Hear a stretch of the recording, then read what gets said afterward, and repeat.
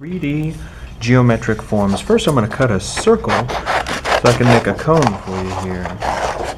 It can be any size circle. There we go. I'll go ahead and cut a slit in it about halfway. Sort of looks like Pac-Man there, and I'm going to take it, I'm going to overlap these two parts.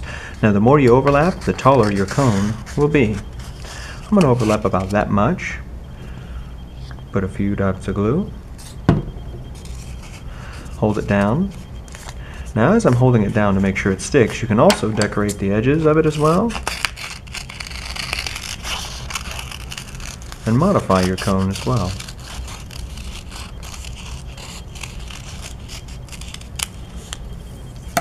Sort of like that.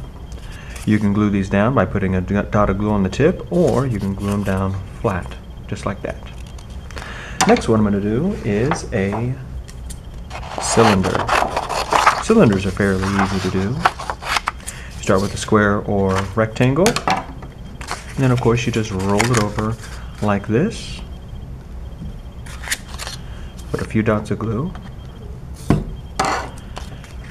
Hitch it together just like that, and there is your cylinder. Some people ask, how do you glue these down if you want them to stand up? If you glue them down flat like that, that's of course how you glue them down. But if you want them to stand up, what I usually do is I cut some slips right down here. You cut those slits and you can fold them in or out. I prefer folding them in, just like that. And now you can put glue on that and have it stand straight up, just like that. Now what I'm going to do is show you how to make a rectangular or triangular prism.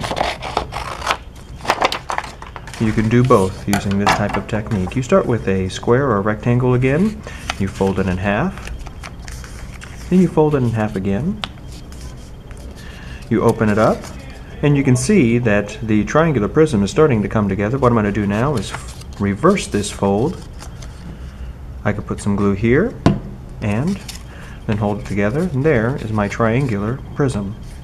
Now if I want to make a rectangular prism, what I'm going to do is I'm going to take this fold, I'm going to put another fold in it, what I commonly refer to as a glue fold. Put a little glue there, connect it, just like that. Now again, just like the cylinder, you can cut slits into the edges, fold those in or out so that it can stand up, just like that. Or of course you can lay it down. And that's how you make those basic 3D forms.